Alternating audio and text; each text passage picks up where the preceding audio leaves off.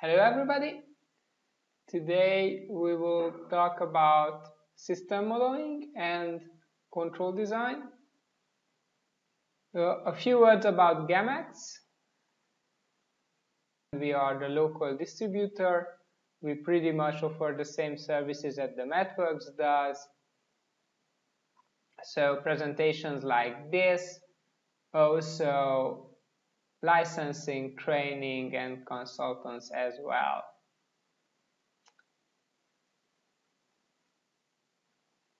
What we will talk about is Simulink and more specifically control system design. Before we have a control system, we need to have the model of our system. That's why I will start with modeling approaches. Let's see how can we get an accurate model. Well, there are a couple of approaches.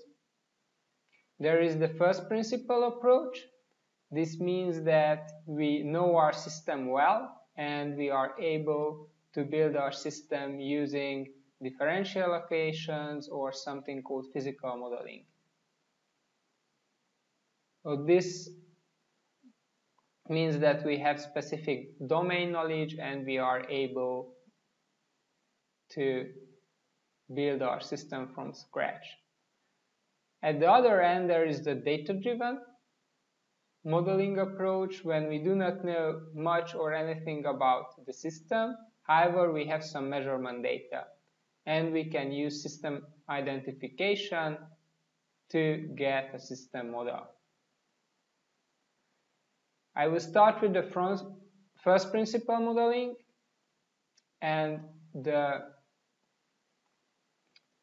one of the possibilities is to use Simulink and block diagrams.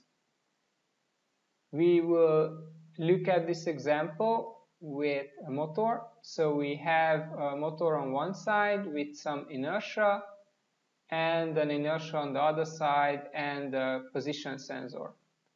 The interesting part about this system is that this connection is with a spring and we want to achieve position control. As you can imagine, position control of the second element is quite hard if the motor is connected to this element with a spring. How can we build a control system? First, we need the model. We write down the differential equations for the system, and then we implement that in Simulink. So when we are talking about Simulink, each Simulink is built of blocks. Each block has some input signals, output signals, and does some kind of computation inside. So signals in, signals out. There is another approach when we are talking about first principle modeling, and the second approach is called Simscape. So physical modeling, or in MATLAB it's called Simscape, the language. In this case, we are not talking about signals in and signals out anymore. These are actual physical connections. So this would be the inertia here of the motor and this connection. Then there is friction between the actuator housing here and this element and the motor. So here we have the friction. Then we have this flexible shaft which has, it's modeled like an ideal spring. However, we also have friction inside or damping inside the spring. So if you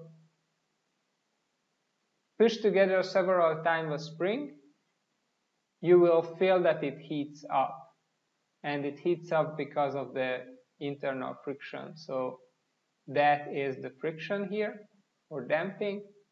Then we have the inertia of this element here, load inertia, and then we have the friction or damping between this housing and this second disk. The difference here is quite significant. Instead of signals in and signals out, these are physical connections in, physical connections out.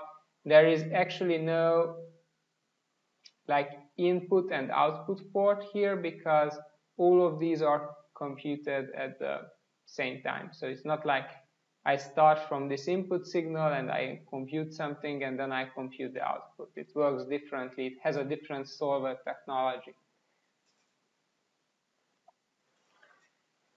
This example is for a mechanical system, but we have similar systems for electrical circuits as well. So I will have an example for that shortly. Now there is a third approach. The second approach, as I mentioned, is the data-driven modeling approach, or system identification in this case. So we can do some system identification in the frequency domain or time domain. I will have a couple of examples of this as well. And then we can use that model in our Simulink environment as well. And the third approach is between the two. So the third approach means that we do know how our system looks like, and we were able to build our system using first principle modeling. However, we are not sure about the parameters. So we build our system, but we also have some measurement data. We run the simulation and realize that the simulation does not match the measured data. However, we know that these parameters might be different, and we want to find out what are these parameters based on measurement data. So we specify for the optimization algorithm that we are looking for these parameters, and we have this model and we have this measurement data. And then it will run optimization algorithms until it finds the right parameters for our model. This is called parameter tuning.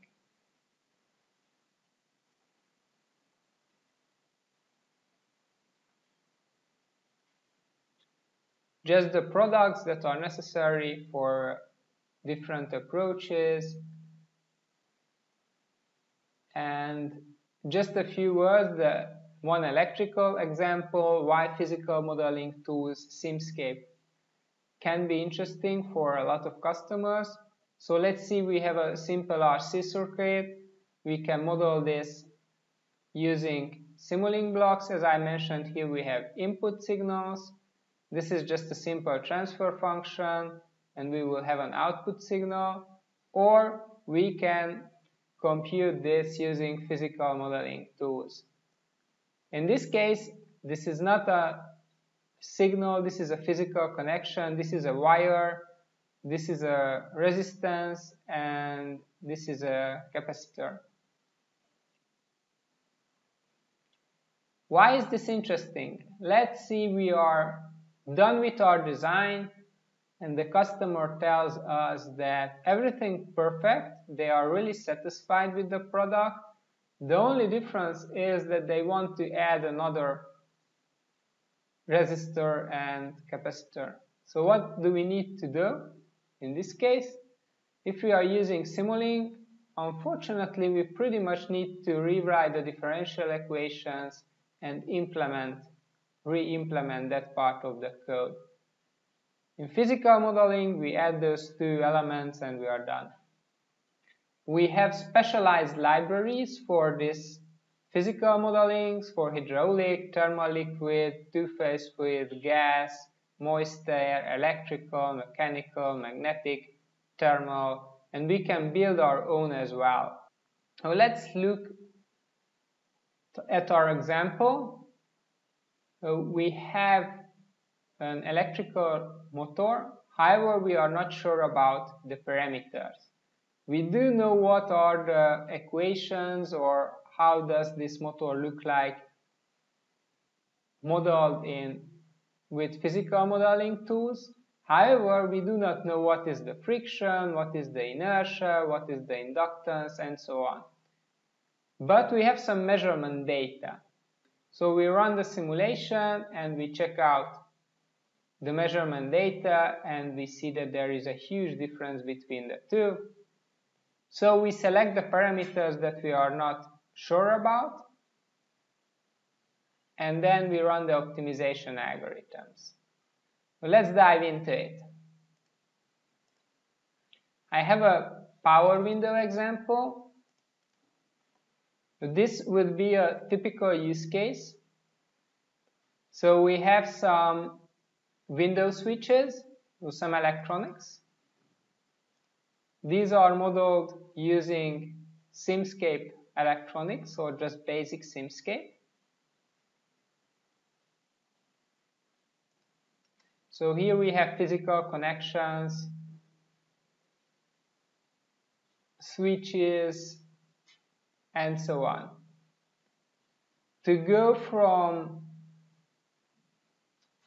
Simulink to Simscape, we have some special blocks. These are Simulink to Simscape blocks. And to go from Simscape to Simulink, we need to use some sensor. So this is a voltage sensor, and then we transform that voltage measurement into a Simulink signal. So here we will have for the input always some kind of source, voltage source or current source or force source. And on the outside we need some kind of measurement, some kind of sensor. Then we have our control algorithm, and as you might know, if we have quite complicated logic that controls the behavior of our system, the easiest way to build such system is state flow, and I will touch on this topic a bit more detail later on. And then we have the model of our power window.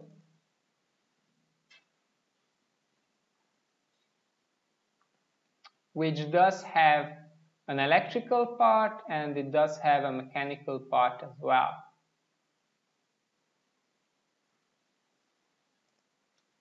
So here is the input from our controller, state flow controller. Here we have the motor. So this is the power source, and we have the commands. And here we have the electrical mechanical transformer. So this part of the Simscape is electrical, and these are wires. And this part is mechanical, so this is shafts. And this block illustrates well how we can connect different domains. So this is just one example to connect electrical with mechanical. However, we have similar blocks to connect, let's say, electrical to heat or mechanical to heat or hydraulical to heat. So these are all possibilities, or hydraulical to mechanical, and so on. All of these connections are possible with such blocks. So this was the motor part, and then we have the mechanical part of the power window. So how does the window actually work? And this part is built using Simscape multibody. Thank you for tuning in. If you would like to learn more, check out our other videos and webinars as well, or join us on our training events.